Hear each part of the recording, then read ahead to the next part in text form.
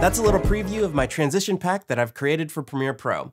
If you're interested in using it, let me show you how it works. This pack is compatible with all versions of Premiere Pro that are above 15.0. So if you have Premiere Pro 2021 or above, this pack will work. Once you download the pack, inside Premiere Pro, go to your Effects tab.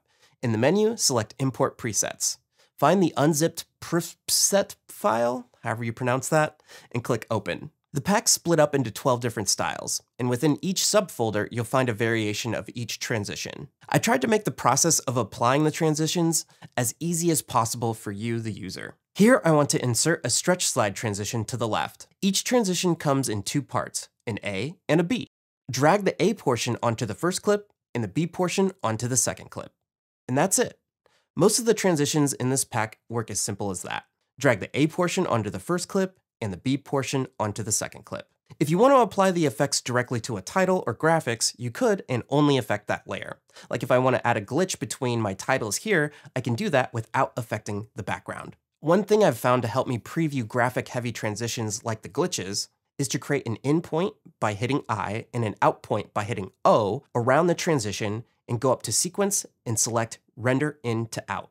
There's two transitions that take a couple more steps when applying, and that's the zooms and spins. And that's because when I first built this, I had it as simple as adding an A portion and a B portion like every other transition in this pack. And it may look right at first glance, but the perfectionist in me spotted something wrong with this technique.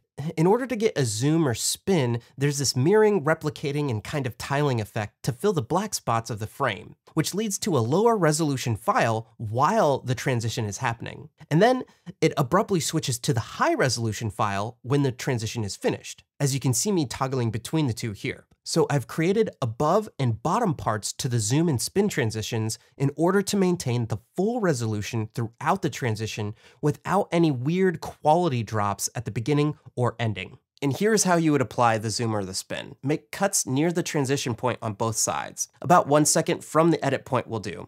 It doesn't really matter how long this is because the transition is anchored to this little point right here. Then click and hold Option on Mac or Alt on Windows and drag it to the layer above to duplicate those selections. Apply the A above to the above A section clip. Apply the A bottom to the A section bottom clip. Now move on to the B portion. B above goes to the top B portion clip, and B bottom goes to the one below it.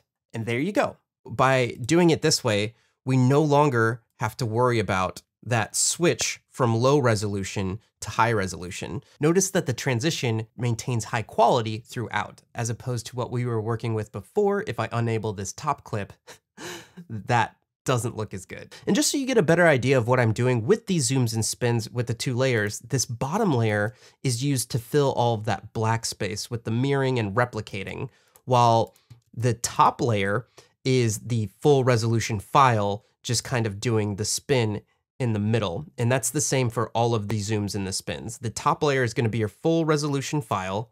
If I undo this bottom layer, you'll see that here is the full resolution file.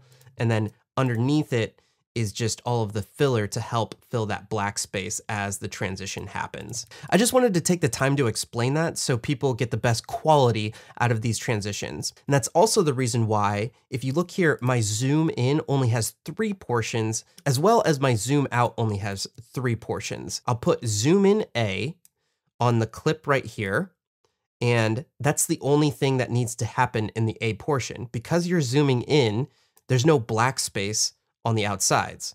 But the moment that I go to my zoom in B portion, you have this black on the outside. So in order to alleviate that, we have a zoom in B bottom. And we now have the full transition. I did build all of these transitions on 16:9 sequences, but they do work on all aspect ratios. It is important to note that your footage dimensions should match the sequence settings. So anytime you have a mismatch, you need to nest the clips separately, then apply the preset to the nested clips. Same thing holds true with speed ramping as well. So this clip is at 20%.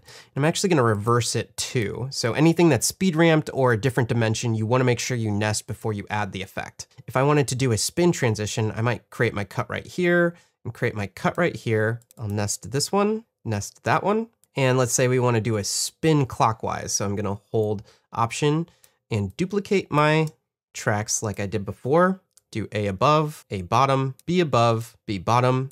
To add something to these two clips right here, what I might do is something like the film strip. So I'll maybe nest this clip as well, and then nest this clip and add a film strip down A to this portion and film strip down B to that portion. And our final product is this.